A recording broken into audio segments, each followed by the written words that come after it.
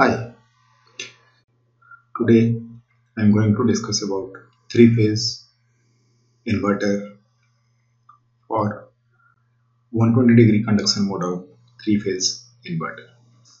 Last class I have discussed about 180-degree conduction mode. There we have seen that every switch conducts for 180 degree and after 60 degree a new switch comes into action. And we have seen that even harmonics as well as triplen harmonics are absent in the output voltage waveform. Let's start 120-degree conduction mode. Here, as the switch conducts only for 120 degree, so the switch is not fully utilized. At a time, two switches will be on.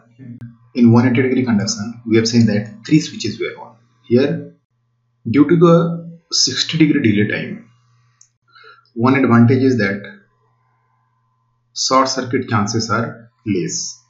But in 180-degree conduction, there is no dead time or delay time between the two switches of same phase leg. We can say that just after switch 1, switch 4 is turned on. So there is a high chance of short circuit. That's why a dead time is to be given between switch number 1 and switch number 4. Here, from that point of view, it is comparatively better.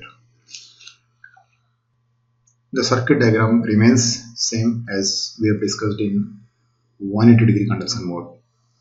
6 switches, 1, 3, 5, 4, 6, 2. Output voltage 120 degree out of phase we will get. Here also 3-phase star connected load is assumed.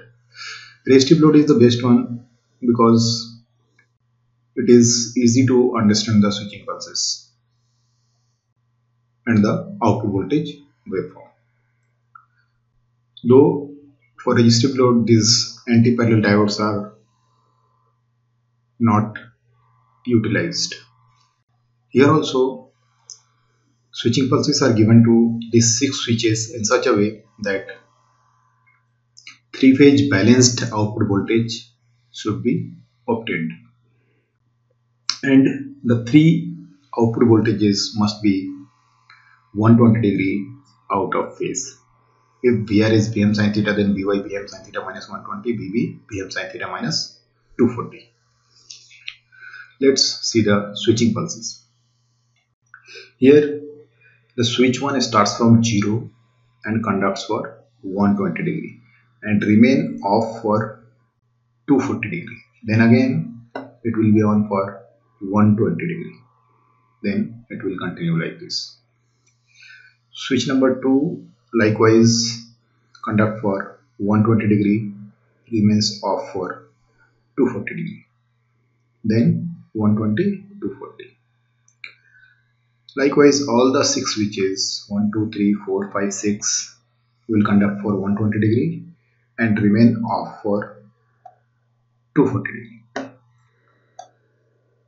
Now just like 180 degree conduction, here also 60 degree delay time is given to switch number 2 from switch number 1. This delay time is given to obtain 3-phase 120 degree out of phase output voltages. So switch number 3 is delayed by 120 degree from switch number 1, switch number 4 by 180 degree from switch number 1, switch number 5 240 degree from switch number 1, and switch number 6 it is delayed by 300 degree from switch number 1. At any time, let's see how many switches are on. So from here to here, or you can say this point to this point, this is your 60 degree. So in this duration switch number 1 is on. Let's see, go down, then switch number 6 is on. So only 2 switch 1 and 6, here it is on. And let's see for 60 to 120. Here switch number 2 is on and 1 is on. So here 6 is completely off and a new switch 2 comes into conduction. Then from 120 to 180, that means here it is 0 to 60, 60 to 120, now 120 to 180. Here switch number 2 and 3 is on, rest are off. Then from 180 to 240, this point is 240. So 180 to 240, switch number 3 and 4 is on. Likewise, these switches will be on. And the switching sequence, we are getting 6 1, 1 2, 2 3, 3 4, 4 5, 5 6. Then at this point, one cycle is complete. So you can see 0 to 360 degree. And after this, the switch number 1 again will be turned on, and during this period switch number 6 again it will be on. So the sequence repeats from here. Let's see how the output voltage waveform will look like when this kind of pulses are fed to 6 switches. See here 0 to 120 degree, switch number 6 and 1 is on. Then the output voltage here we are getting, it is V by 2. So 100 volt is supply, here we will get 50 volt output. So this phase voltage is VRN, VYN, VBN, we have got like this. And between 0 to 60 degree, this VRN is V by 2, VYN minus V by 2, and VBN it is 0. So at any instant of time, if you will add these magnitudes, you will get 0 value. So from 0 to 60, sum of the instantaneous values is 0. And the switches on are 6 by 2. And VRN we have got V by 2, VYN minus V by 2, and VBN 0. Let's see the equivalent circuit. Here as switch number 6 and 1 is on, you can see current will flow only in this direction. This one and this one. There will be no current through this switch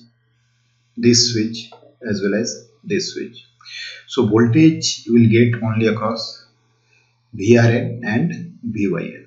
So current direction, let's see, current will start from here through switch 1, it will travel like this. So here it is positive, here it is negative. So VRN is positive.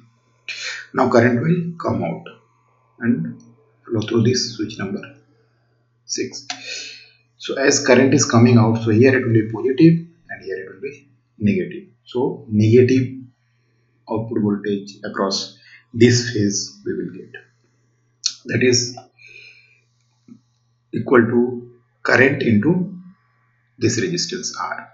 So if R is the value of this balanced load of 3 resistances, then VRN is equal to I into R and VYN is equal to minus I into R. And there is no current flowing through this VBN, so voltage above this VBN will be 0. And exactly same we have seen. Let's see. So from 0 to 60 degree, VRN is this positive, VYN is negative, and let's see the magnitude. So here VRN is equal to I into R, and here it is this one. So this positive negative and here this positive negative. So the voltage is divided across the two resistance. That's why the voltage across VRN it will be V by 2 and the magnitude of VYN is V by 2. Though it is negative. So it is V by 2, here it is minus V by 2. So here it is V by 2 between 0 to 60 degree and here it is minus V by 2. 100 volt supply. So 50 volt we have got here. Now from 60 to 120, the switches on were 1 and 2. So when 1 and 2, the output voltage, we have got VRN V by 2, V by N is 0 and VBN is minus V by 2. Let's see the circuit. So when switch number 1 and 2 is on, then current will flow in this direction.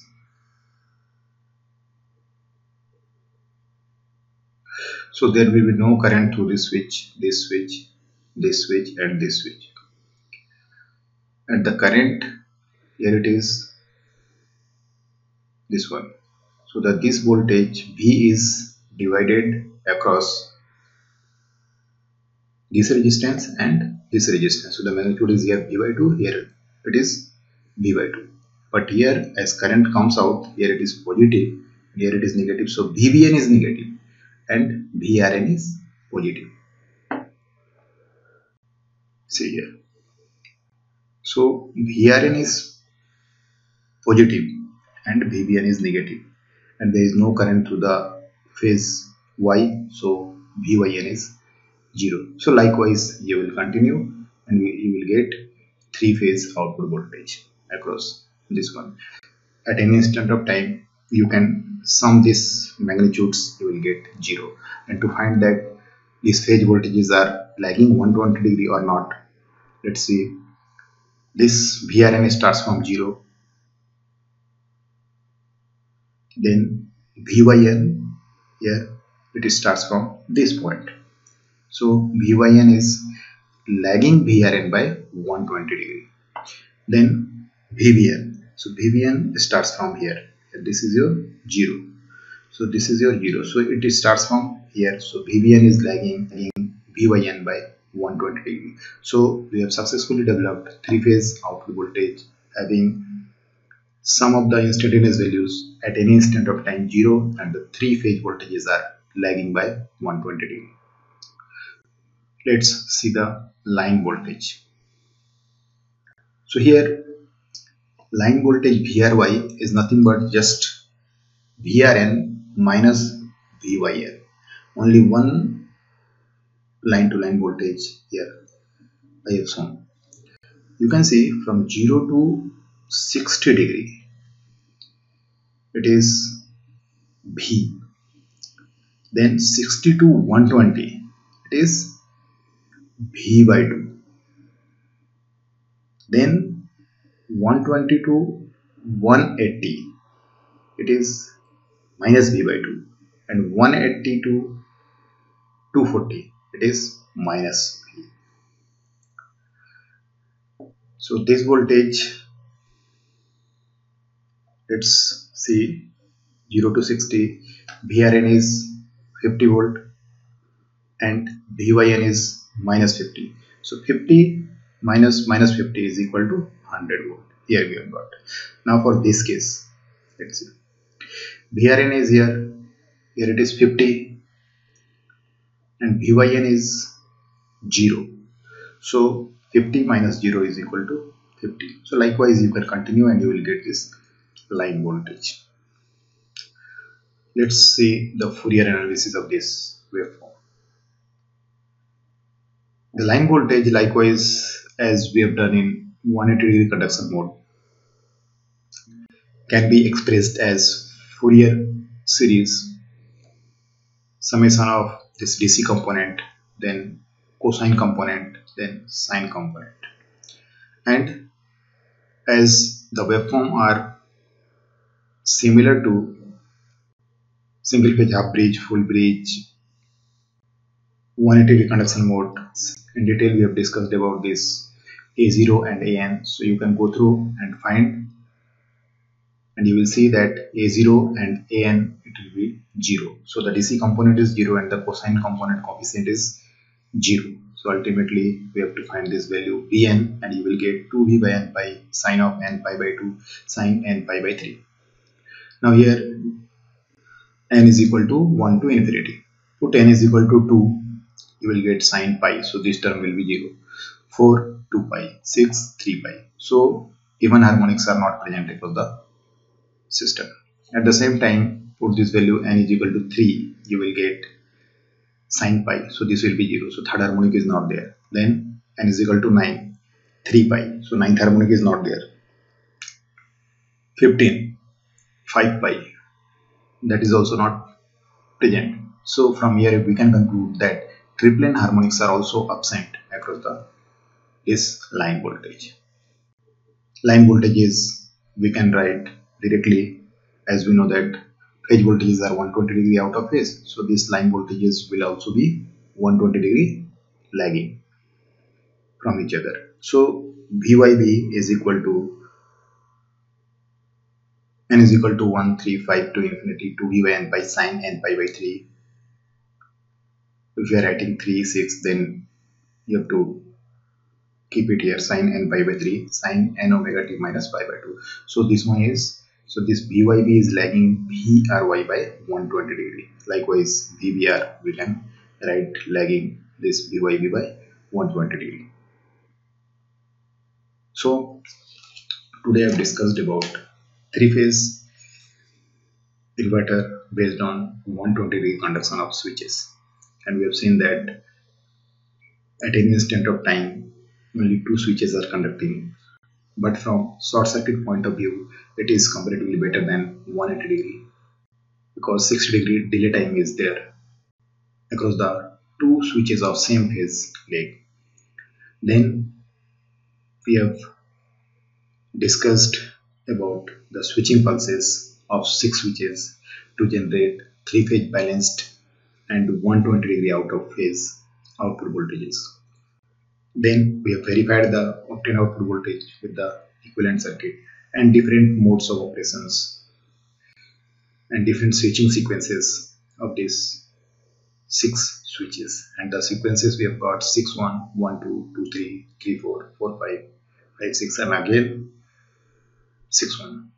Then we have discussed about the Fourier analysis of the line voltage waveform, and we have found out the 3 line voltages. Then we have seen that across the line voltages even harmonics as well as triplen harmonics are absent, as we have found out in 180 degree conduction mode. Thank you.